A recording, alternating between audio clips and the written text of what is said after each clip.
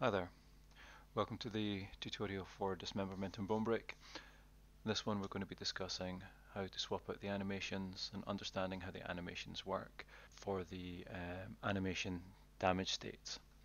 So what we'll do is we'll have a look at the weapon one. So we just go to Blueprints,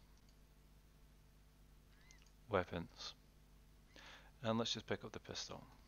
If we go to here, now click on the component, and here we'll see under animation list ST owning character weapon animation state.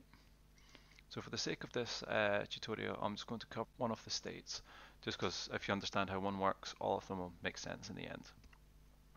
So what I've done is I've made an extremely dirty aim offset here and a rubbish little static mesh, and we'll give this a bash. So for the pistol, what we'll do is we'll just add this wee static mesh in.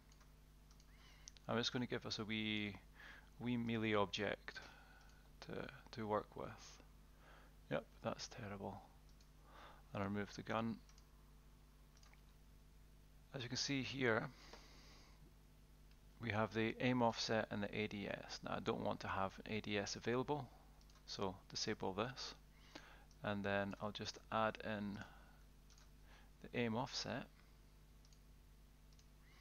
for the two-handed sword and this one into here as well. I don't want to change out the reload. It's going to be in essence irrelevant. You can just wipe this out in your weapon logic that reload's not a thing for a melee and just not call that option. So what we're going to do, we're just going to swap out the fire animation for the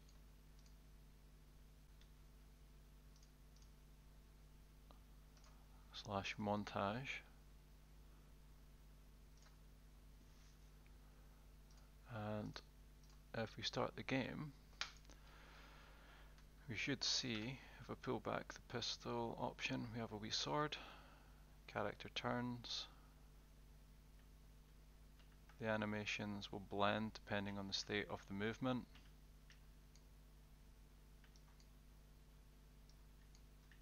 Obviously we're still firing the line trace at the moment, but you get the point.